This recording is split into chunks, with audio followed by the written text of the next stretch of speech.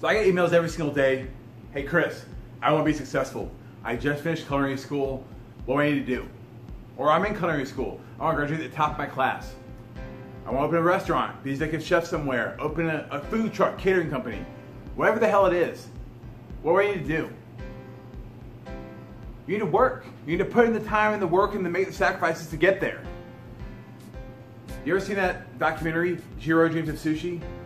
I can't remember the exact number, but I think it's the first 9 years.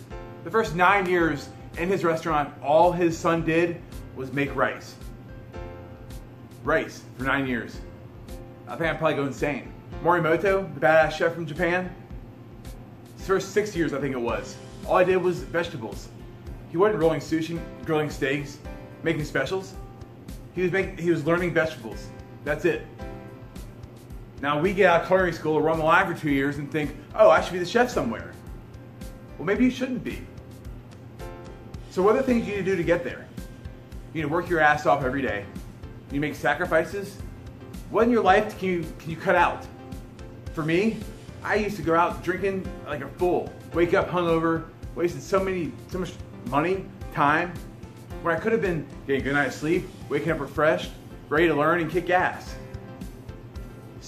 Maybe it's not that for you. Maybe it's playing video games or watching House of Cards, binging all night on Netflix.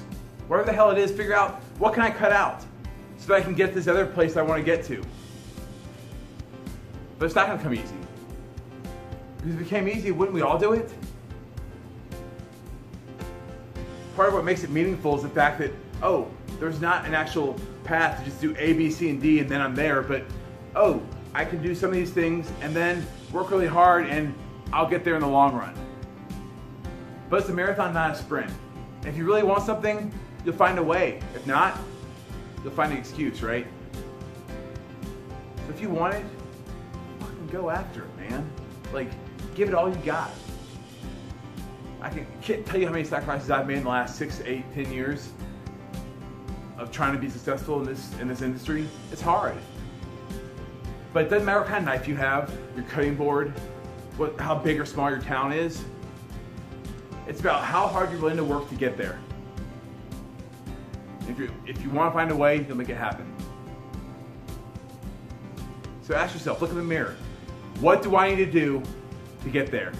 I need to work hard, and what sacrifices do I need to make that'll help me get there faster?